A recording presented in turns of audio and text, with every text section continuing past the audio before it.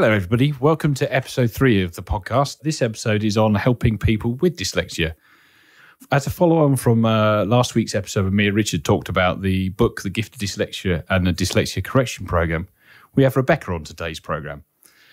She, as part of that course, got trained up to help me facilitate achieving the course goals. So who is Rebecca Keeves? She's an experienced civil barrister with over 11 years call. She's a polymath with qualifications in psychology, law and business.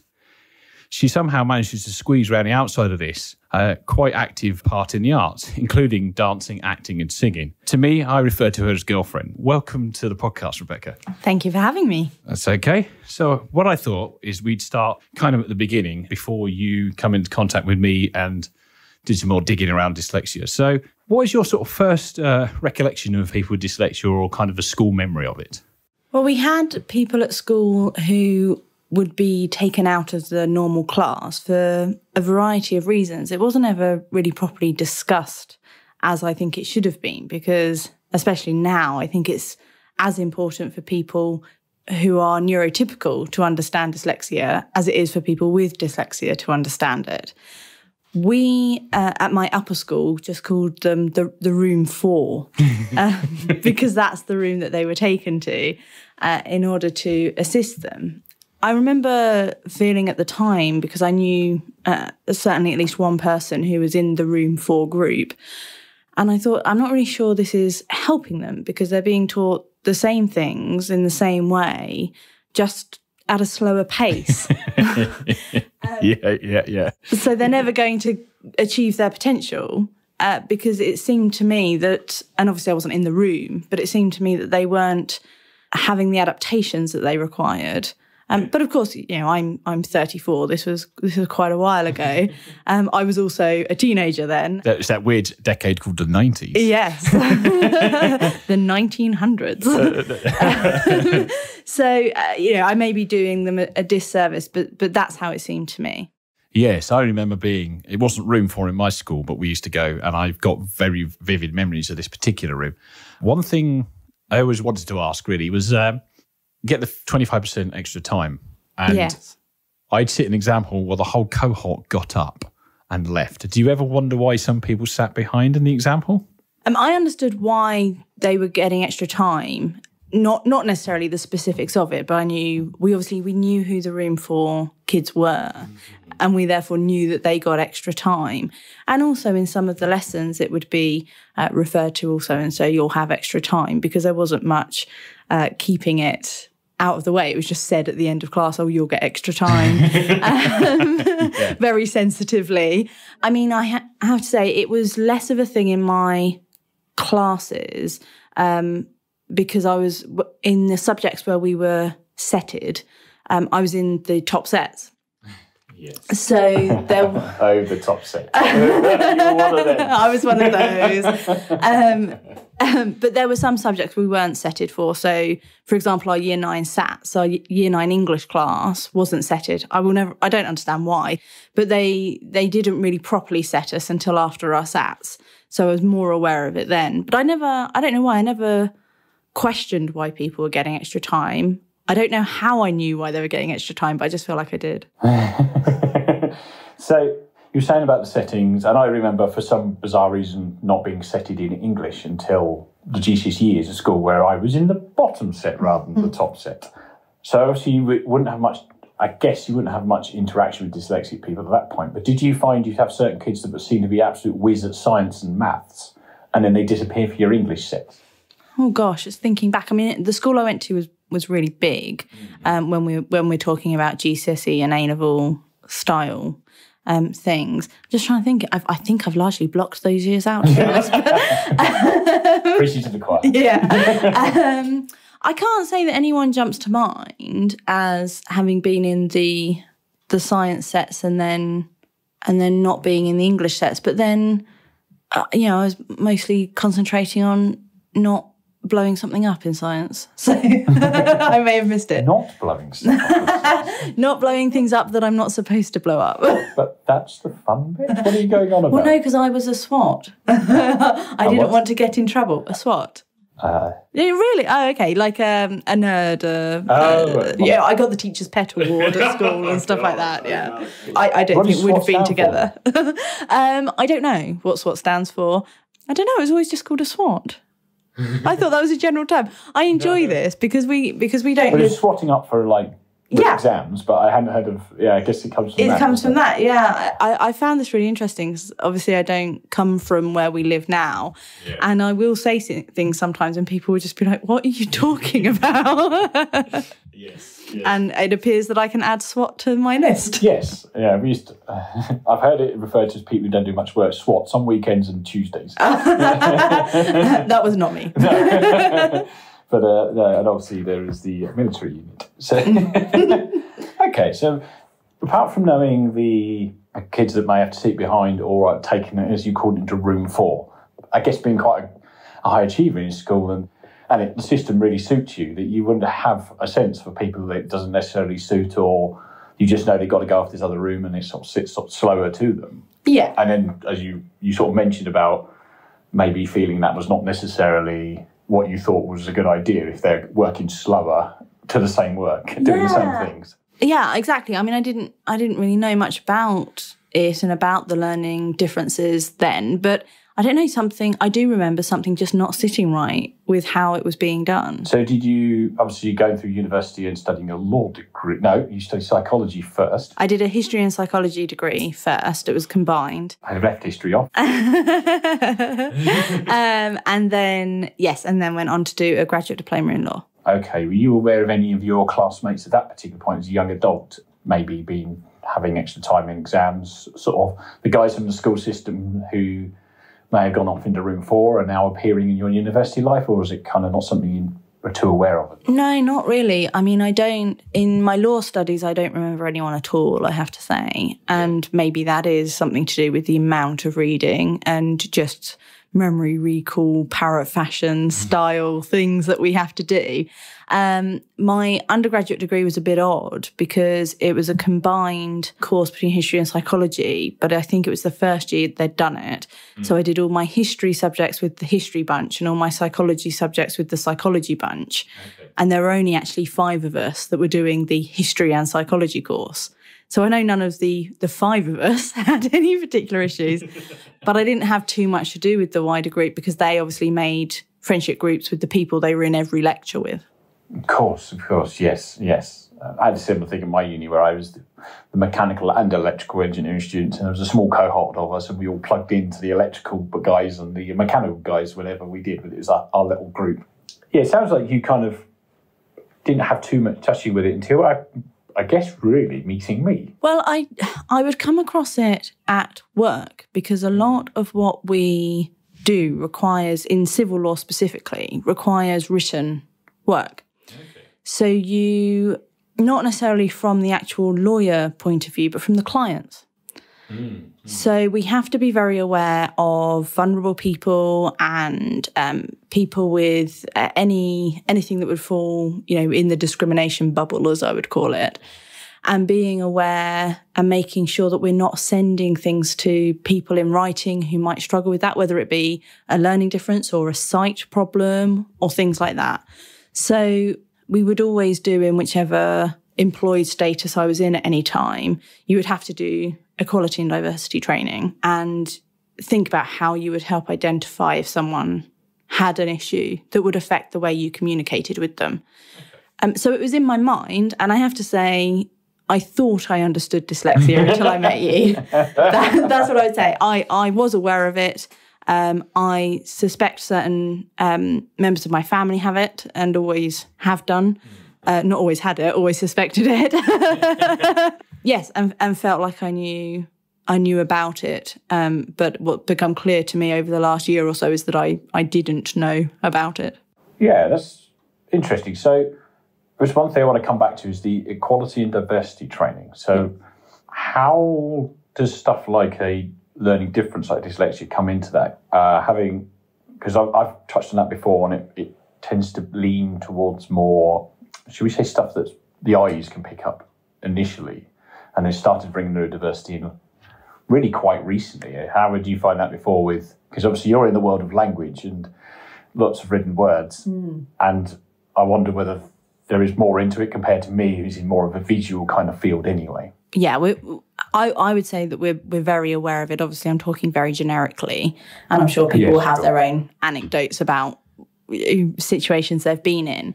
But most of my work's done in the courtroom. As a practicing barrister, that is the majority of what I do. And so actually, relatively recently, bearing in mind I've been an advocate for 11 years, but relatively recently I've had 2 situations that involve a person with dyslexia. Mm-hmm. One was they were my client, and one was that they were someone I was cross-examining. Okay, so let's start with your client first. How did that come up? How did they tell you in the first place? Because quite a lot of people, depending on the generation, really struggle with disclosing, and it's a big question at the moment with neurodiversity of, do you tell people, do you not? Obviously I wear it on my sleeve now, where quite a lot of people still feel embarrassed about it, particularly depending on their age range. Yeah, absolutely. And this was an older gentleman who was my client.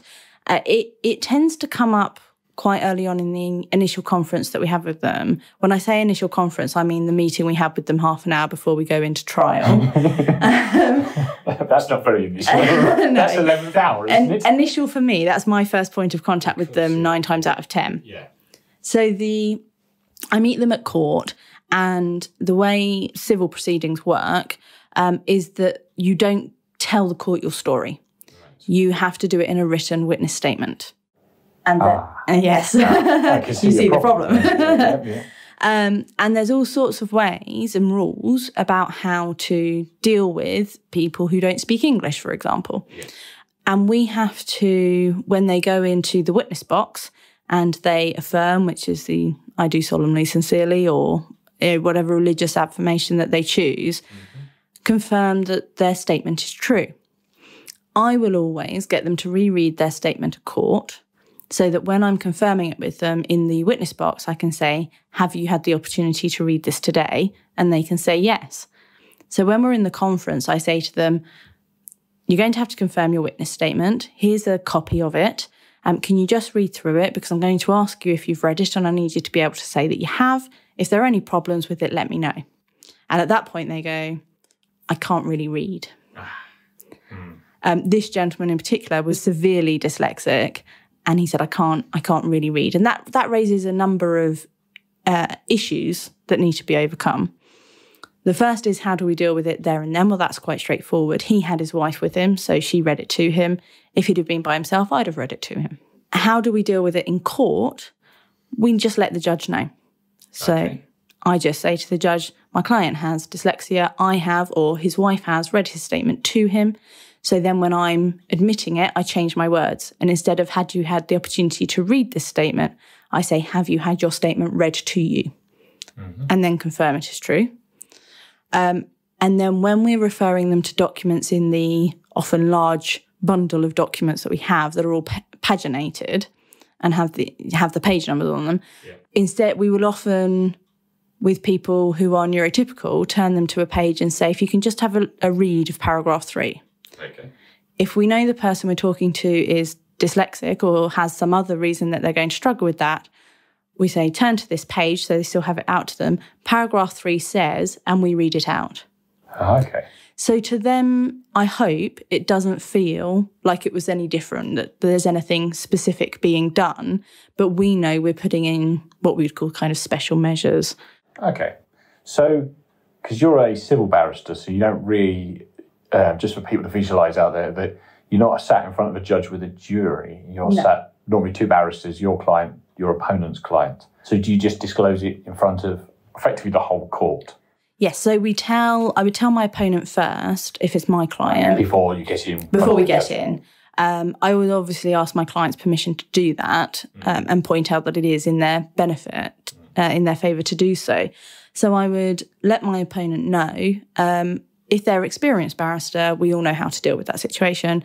If I think that they are a newer barrister, then I will assist them with the best way of doing that. And do you think it'd be any different in crime cases where there's jury? Do you have to disclose it to the jury? Well, crime's very different because it's less document-based. Right. Okay. Okay. So in crime, you do tell your story. You get into your witness box and your barrister takes you through in examination, what we call examination in chief, your version of events. Okay, so a few good men. Yes. Right. That's more military, but a similar thing. You know everybody's doing that. Yeah, or the John Grisham movie, I can't remember its name now. Time to Kill? Yeah, Time to Kill, yeah. Yeah, so they'll say, where were you on this day? What were you doing? Whereas for civil barristers, that's all in a witness statement. Okay. Because I was thinking, as you were sort of relaying that quite a lot of people feel uncomfortable about it, and it's fine when it's a judge, two barristers, and maybe the opposition. Of having to do that to a whole jury of 12 strangers could be a big thing, but yeah, absolutely. It's a different layout, and that's one thing. So, okay, so that's what you do in that situation. And a bit of a warm-up to the next episode in this podcast. We actually have a dyslexic barrister on, so we can hear it from the barrister's point of view in terms of studying law and being able to deal with that as a barrister. So tune in for that one. But you mentioned you've been in cases where the opposition has a client that is dyslexic. Yeah, I mean, it's happened a few times, but really recently, actually, I had a trial and the other side came up to me and said, oh, my client has quite severe dyslexia. And I said, oh, that's fine. I can deal with that. That's fine. And he kind of went on about it a bit in the conference, which seemed unnecessary to me. And then he made a really big deal of it in front of the judge. And I just thought, that's just not necessary. Exactly what you were saying about it. It can be quite uncomfortable for people, rightly or wrongly. People are uncomfortable with it. And there's just no need to do that. We mention it so that the judge doesn't, for example, draw an inference from the fact they're taking longer to read something or longer to answer a question based on a written document. So it's important the judge is aware of it, but it isn't necessary to make a song and dance about it. No, I totally agree. I think it's important, as you say, for the inferences. And yeah, if the judge goes, can you read this statement out? And they're like, panic. It could look different in a courtroom. Exactly. And the judge is obviously trying to make his best judgment on the information they have available to them. And if the person's acting a bit strange or standing up in front of a classroom and reading something out loud was my worst nightmare as a kid. So let alone stood in front of a courtroom trying to prove one way or the other in a case with loads of very learned individuals in front of you must be really intimidating. Well, absolutely. And it was a road traffic accident. Okay. So it was just my client's word against his. So things like credibility, really important. Yes, I agree. Yes. Oh, God. That's not fun, is it? No, it's not. And in particular in that case, because one of the things that we were essentially alleging is that he was very easily frustrated.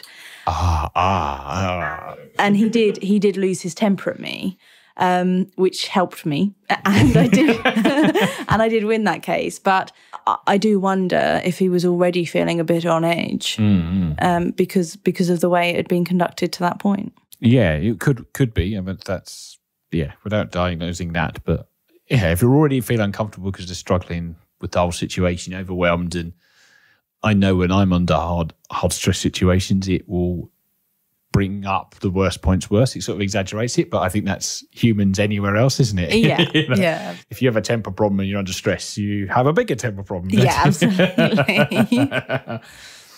Okay, that's interesting, hearing how it comes from both sides and dealing with it that way. So one of the things we kind of going to talk about is you got trained by Tessa as part of my Davis Dyslexia Correction program. I did. I know some of this because obviously I was there. Yes. But you also had a Zoom call initially with her where she went through a few things with you. So I'm curious to know how you found the training, first of all. It really interesting, really helpful, really, I say anti-Rebecca, not anti-Rebecca, but the way that I need to approach things with you when we're doing Davis method things is very not how I would naturally approach things. Okay. So actually it's been it was a challenge to learn. I mean, you are very self-sufficient with it. Okay. So don't thank goodness require me to be very good at it. But I know that the Davis method do a lot with children, and obviously their parents, etc., need to do the support element of it. Yeah. But it's about, I found it really interesting because in some ways it was very, I say, anti-Rebecca's normal way of doing things, but in some way it was in tune with skills that I've had to develop for work. Okay. Because we can't tell people what to say in court. That would be wrong. Yes. They need to give their own evidence. But I need to have an idea of what that evidence is going to be. I see. So we develop a way of asking questions without leading people, and making sure we get the right information. Yeah. It's not my strongest point at work, if I put it that way. But I can see a similarity between that and the way I've been trained to assist with the Davis method. Okay. Because it's about getting to the idea and the concepts that you require rather than what I would do if I was in your situation. Yes. Yeah. It's getting the best model for me. Yes. But that needs to be a function of my own brain coming up with the idea. Exactly. Okay. Because did she go through any of the visual tasks with you? I tested Richard on this last week where they could visualise the cake and all that kind of stuff. Yeah, no, she didn't. I'm trying to remember. It's quite difficult to separate. I think this is a problem with doing things over Zoom, slight tangent, but from a memory point of view, it's harder to differentiate the meetings that I have on Zoom from one another with the same people than in person. Yeah. So I remember that I was sitting in my house when I had that meeting with her, but actually, until you've just said it, I'd forgotten I'd had one before I had the one with you.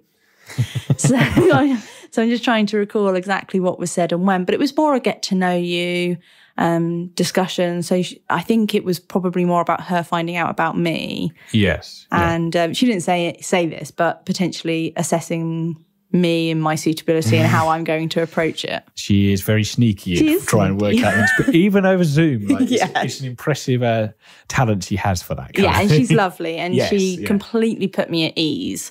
And I suspect there was an element of that to it as well. Yeah, it needs the modelling side of it helps because, yes, as you mentioned, I'm quite self-sufficient and we're currently still on COVID-19 restrictions in the UK, so quite a lot of time I'm working from home. We'll do it in my lunch break, and obviously you're working too. But yeah, it's about getting models in my head and actually having a helper gets better models. We do stuff with the reading tasks that I just can't do on my own, as the book quite clearly tells you not to do it yourself. Yes.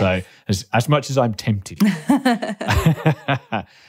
You got all that training, and then we sat down and we had a training with Tess, didn't we, where we built a model together. I remember that clearly. I can't remember exactly what the model was, but I remember we had to build, and I deliberately picked a kind of trickier, grammar-y kind of model to do, because when I got the facilitator on hand, I'm going to do all the awkward stuff, so it's easy when I'm on my own. Yeah, absolutely. And there was a workbook as well. There was a workbook for you and a workbook for me. Yes. Yeah, I remember you feeling quite like you sat there on the edge of your feet, like, I want to tell, but I can't because he needs to find it out. Yeah, because there was, I agree with you. I can't quite remember which word it was we were doing either. But yeah, I remember thinking, I feel like I know what would be a good model for that. Yes. But it had to not be what would work as a model for me. It had to be what would work for a model for you. And it's very difficult when you start, because you do the play element of it. So you have the word, you learn the definition, and then, as Tessa would say, you have a play.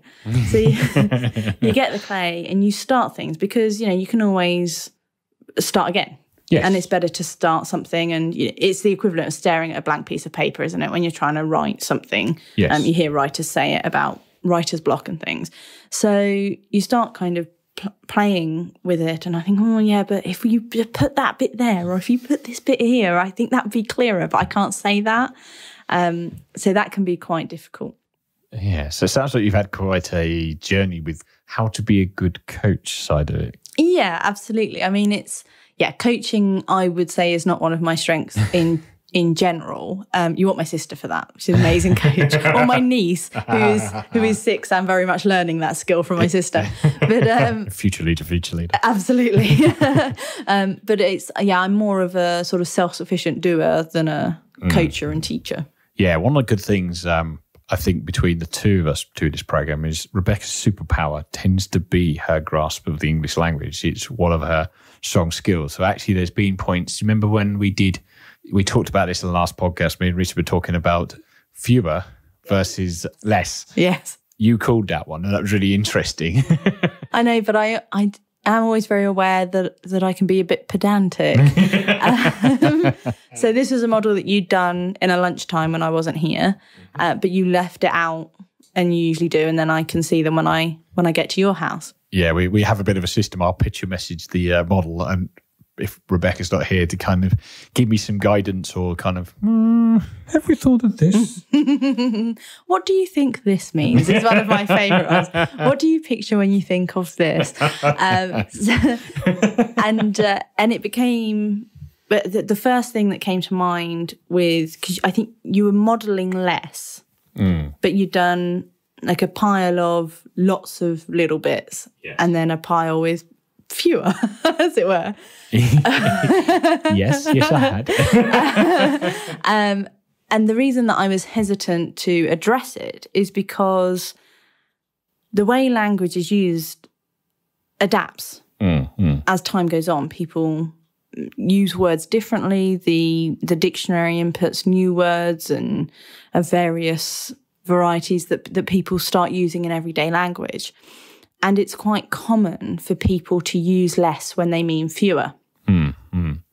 So it's like, well, one of your favourites. I was like, well, how much of this is, I'm not supposed to use the word wrong, how much of this is actually indicative of fewer over less, and how much of it is just the evolution of the word less and the way people use it? Because I'm not there to correct your grammar. No. I'm there to make sure you have an image for the word as you would normally use it. However, it's actually an image of the first kind of definition that comes up in the dictionary of it. Yes. So I use Oxford and then cross-reference it with Cambridge Online. So actually going into the nuances of how it's used in common language versus the dictionary can be tricky. It can, and especially with the way language evolves. Yeah. And, the dictionary is almost forced to add in words that are being created by common use. Yes. So iPhone's in there, I think. Yes, but even things like that are nouns really, and are moving along with technology is slightly different. I'm thinking one of my pet peeves, and it's my understanding is it's being formally adopted now, is irregardless.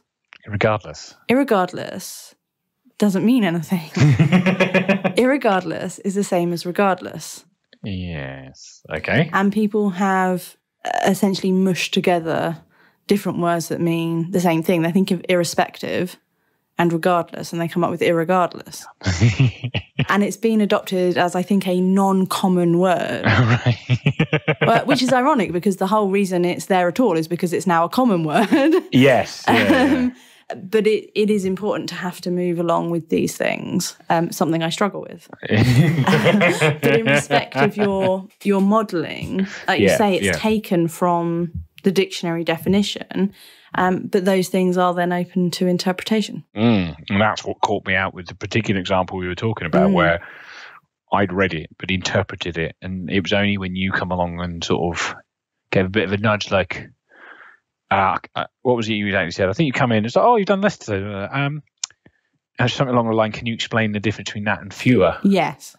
And I couldn't. Yes. And then me being clever went to read the dictionary to go, no. Yeah, I think I said something like, can you explain how this model would be different from a model for fewer? Something like that. Yeah. Which, if Tessa's listening to this, she may say that was the wrong way of coaching. But I couldn't think of how else to do it. So yeah, it's a balancing exercise. It isn't, language isn't a science, it's an art. Yes, it is indeed. So we've sort of discussed the programme, but what I thought would be quite interesting now is your sort of views and opinions on dyslexia, I guess, have changed since we've started dating each other, really. Yeah. I don't know how you say it so hesitantly since we started dating. Since we started, yeah, somehow you managed to go on a date with me, even though I probably used the wrong "your" in the text messages. Do you know what? And hopefully this won't end our relationship. But I remember saying to my aunt, I must really like him because his grammar's not very good. And the things that would normally have really irritated me just didn't with you at all. And actually I can find new ones. What I realised, because when we first started spending more time together and I would see you on your phone, when you're texting, there's a very concentrated look on your face. Okay. And to start with, I was like, oh, does he need glasses? Should I be saying something about needing glasses? And then as I understood that you were dyslexic and more about that, I was like, oh. And then what I thought was, well, we did a lot of messaging in the early part because COVID relationship and all of that. Yeah. Online dating. Yeah, socially distanced dating. Yeah. And to me, I went, oh, actually, he put in a lot of effort. It warmed the cockles. But it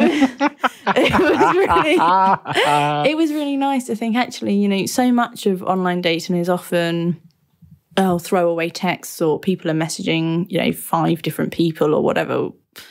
And it just rang very true with me that you had put in a lot of effort in those early stages.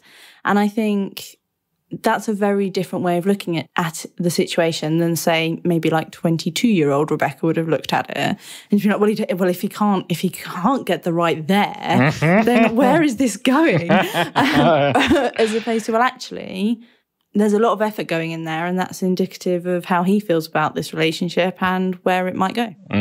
Okay, so. Now you're going to tell me you weren't really bothered about me.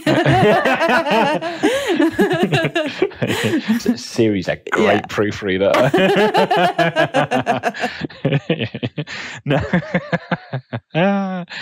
No, and I thought it was really interesting when we were having conversations about it because we met in June and I didn't go on the programme till the end of January. So quite a few months we'd sort of spoken about it a lot. I mean, the website didn't get launched till December, and I wasn't even working on it when I met you. So there's kind of a nice path, I guess, particularly if we use me as a micro case study on this, from what you saw beforehand, which is the sort of professional engineer me, done the university work and was kind of done quite a lot of work on it, but still thought there was this kind of definite stop I was going to hit to shifting, doing the program, and then sort of you've got the post-analysis, so to speak, or not, still working on it, the mid-game analysis at the fourth quarter kind of thing. How did you find that shifting through? Like, what was we've talked about your initial gut feeling. How did then that change? I sort of would talk you through things and we'd just have discussions about it, because I remember you coming home from court and mentioning the cases that you'd had. Yeah. And you're like, oh, I had a good explanation for this because now I understand. And you were saying you didn't really understand much about what it was until we sort of really started getting close. No, I mean, I always thought that I understood it, that it was a problem with reading, that people would confuse their B's and their D's and their P's and their Q's. Yep. And that I understood that letters moved around, and I knew about blue paper might help, and I knew that there were certain fonts. I didn't realise there was dyslexic fonts, but I knew that certain fonts were better than others, and I probably considered myself a lot more knowledgeable than I should have done about it, and a lot more considered myself a lot more aware than I am now. The reality is that those things aren't dyslexia. They are a symptom of the way our education system teaches people with dyslexia. Dyslexia itself is a different way of learning that is an incredible skill that society would benefit from if it would only adapt to it. And that's the change that I've experienced through our our situation and going through the Davis program and reading The Gift of Dyslexia. Yes. Yeah, I mean, society has sort of already benefited because, theory of relativity and all that. Absolutely. But how many more people might have been in that position to make such substantial contributions to society if they hadn't just been told they were sick their whole childhood? Yes. Rather than being... you're meeting them in your professional sense when they've done something wrong. Yes, that it's depressing sometimes when you look at some of the stats when they have changed education around. Yeah, and you look at the stats of the people in prison. Yes. I mean, I don't know if this gentleman had dyslexia or not, but when I used to practice in criminal law, and I did a case for a gentleman who was constantly in the magistrate's court for petty crimes. I mean, the case I was representing him on there were actually 3 charges, and he'd stolen some ham from Tesco's. Everyone knew who he was in the court. It wasn't a court I went to. As soon as I said who I was representing, they were like, "Oh, John's here." Right. His name wasn't John, obviously, but John's here. I mean, frequent flyer miles. Yeah, they said something about that, and they joked that because I was representing him on his 99th conviction. Wow. Yeah, and he was due back in April, and they were like, "Oh, we're going to get him a toy cricket bat for his century." Oh God. and he was in his late 40s, maybe early 50s, and you have to fill in a form when you're in the magistrate's court about your means. Mm-hmm. And he couldn't do it. He said, "Oh, if you can fill it in, I can just about write my name." Now, whether that comes from a learning difference or whether it's just a flaw in the system, a lot of people in that situation have been in and out of care, things like that, which is even worse for people with dyslexia because then it won't get picked up because they just get moved around so much. Yes. You tend to find that people have got that one intervention where somebody's kind of a light bulb's gone off in somebody else's head. It's like, have you ever been tested for this? Yeah. I mean, how many dyslexia stories go, well, there was this one teacher or there was this one person, social worker, whoever it is, who had come across it somewhere else and was like, "Oh, I think you might have dyslexia." Yeah, I've got the one teacher story, and I've heard ones where it's people who go back into education because they want to do something fun in their 40s and they decide that having a degree would be a good idea, and they're like, they get popped for the test and like, what? But I don't understand, and they've got the good end of their professional career behind them, and they got picked up on this last thing, and or their kids get statemented and they realise they do the same thing as their children, and they're like, hang on, what's going on here? So maybe if we just, and I say just, I appreciate the costs and the effort involved, but I just think if the education system can adapt to A, identify it, and B, address it in the way, well, potentially the way that the Davis method does, but if not something equally as productive, then it would have such a knock-on effect. And I could rant for ages about why I think that that's not going to happen or why things don't change in the way they should. Because you do a lot of advocating for social mobility within the bar as well, which is coming from things with a different angle. Yeah, it's mainly focused because I'm from a working class background, and people from working class backgrounds don't tend to think that they can be barristers. So that's largely how we work on it, but we are looking to have a link with a neurodiversity group as well. And like I say, there is so much overlap and crossover between things. Yeah, I think so. I think when you've explained to me about the social mobility stuff, I do think it's a lot to do with people's perceptions. And so, yes, it's going to be fun in next podcast talking to Sam about being dyslexic and a barrister, because it kind of blows my mind that she succeeded very well in a profession that is the world of words. And so we're going to do a deep dive into how she's managed that. But that's more for the next episode. Yeah, absolutely. And of course, I know Sam through the Social Mobility Committee. Yes.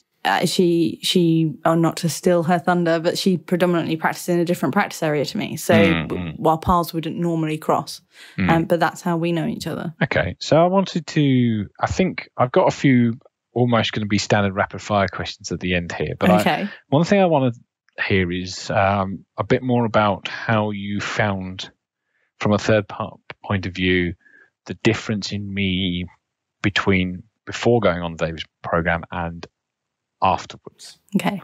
I'm going to get Mosh. That's all right. We have the power of editing up. I'll make sure the volume's turned up really loud. Thanks. Yes, okay.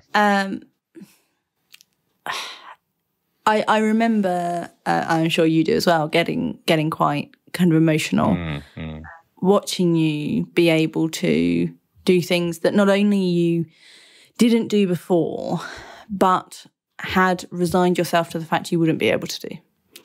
And seeing you use words in a way that you hadn't done before. It's completely different getting messages from you now.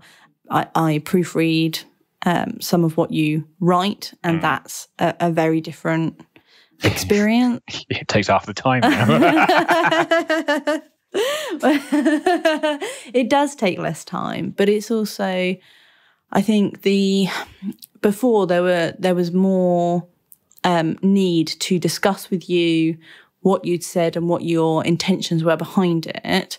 And I appreciate this. There'll be an element of me getting to know you better as well, but of course. But there were some things that I just wasn't sure what you meant at all.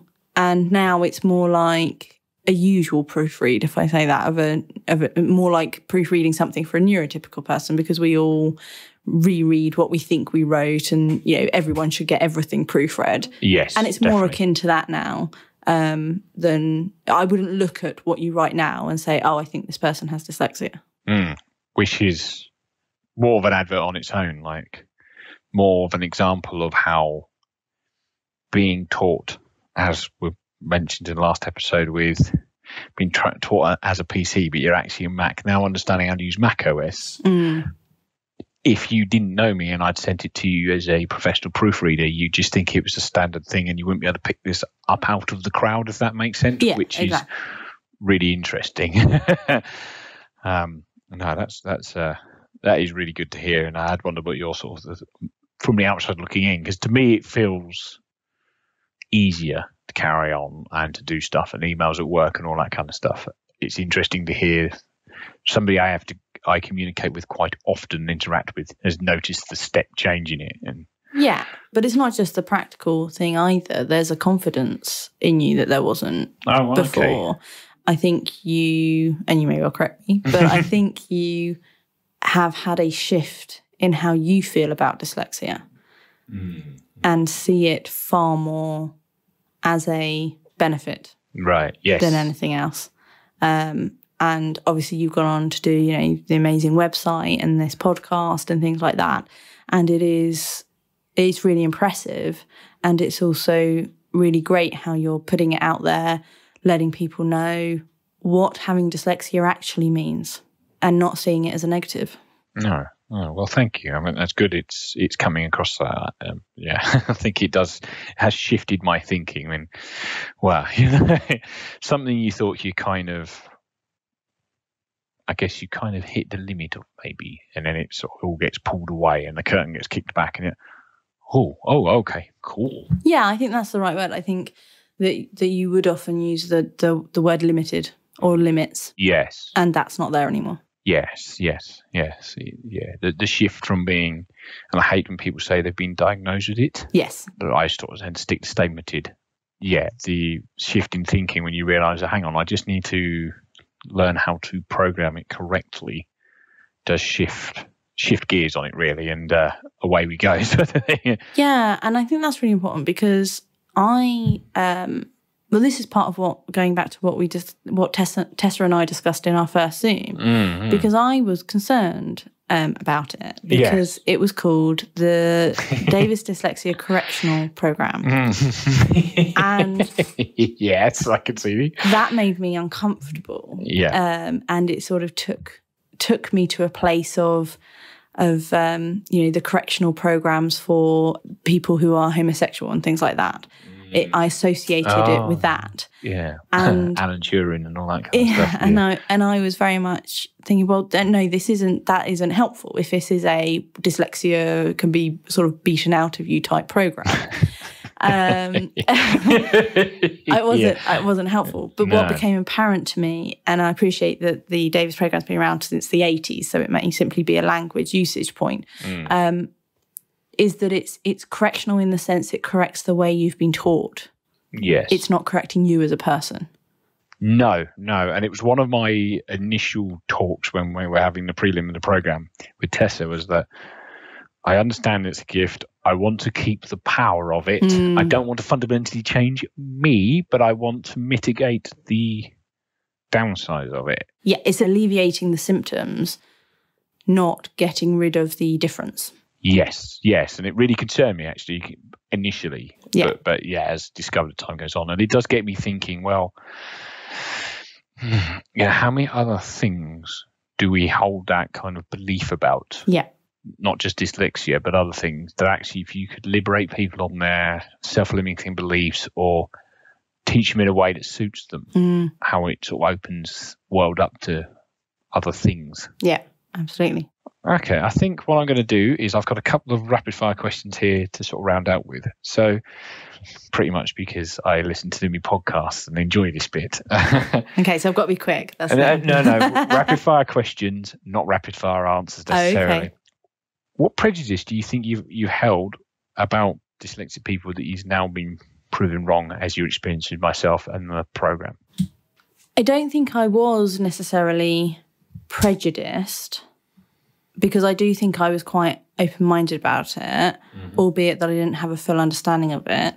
I think I was open-minded about it in the sense of understanding that it wasn't necessarily a reflection of intelligence and that there are tools that could be adopted.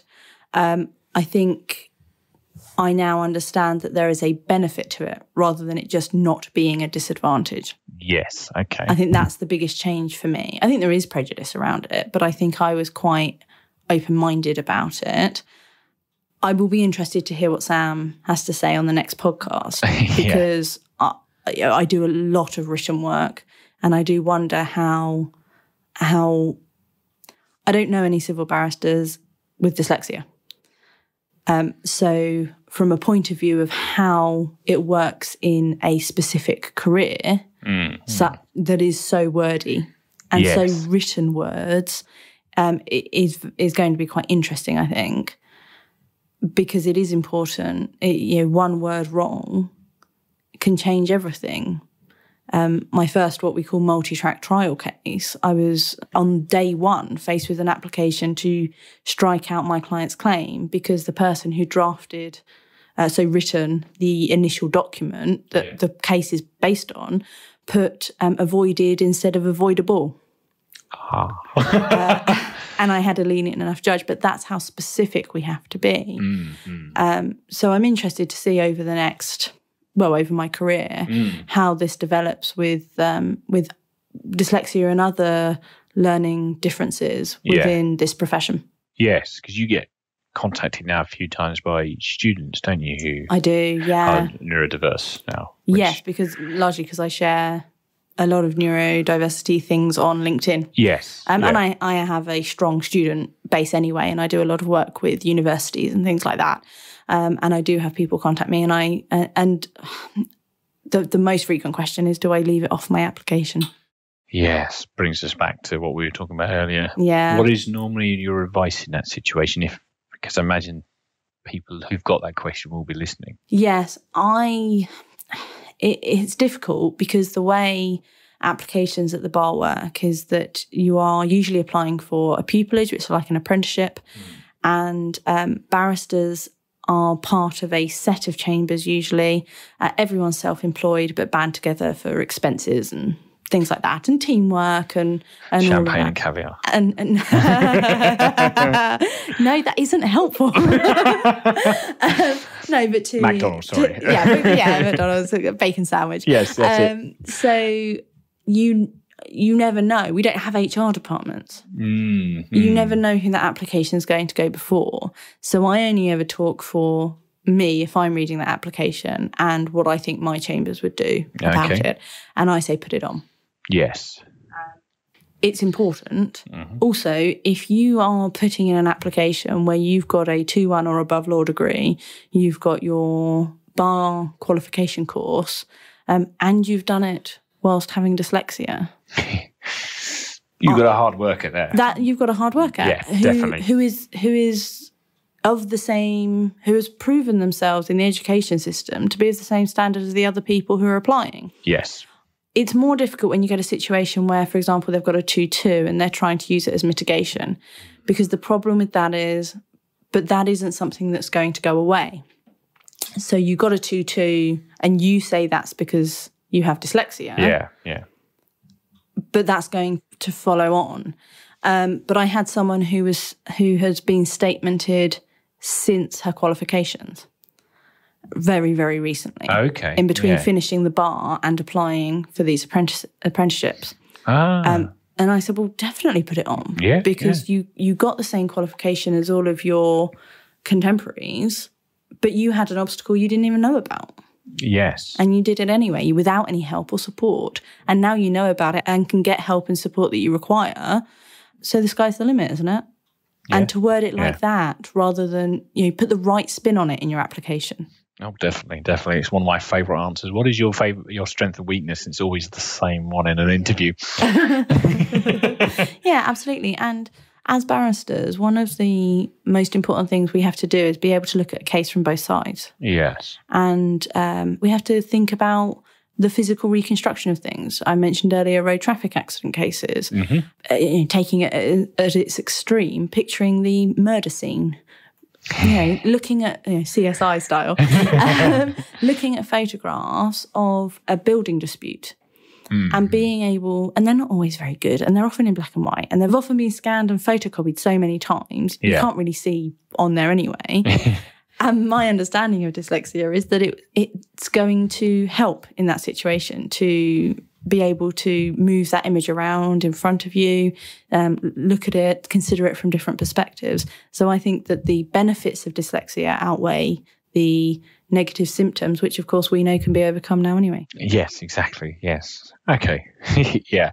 I think you're totally right on that one. And it's something to bear in mind that if you're managing to get to where you are in life with a system that's not necessarily best suited to you, then using that as a way of explaining to people the proof that you have the grit and the hard work to get to this point is really quite an asset to employer, well, I believe anyway. Absolutely. And the thing with any application is the way you approach what you're saying. Yes. So don't do it apologetically. No. I have dyslexia. This is why that's going to be good for you.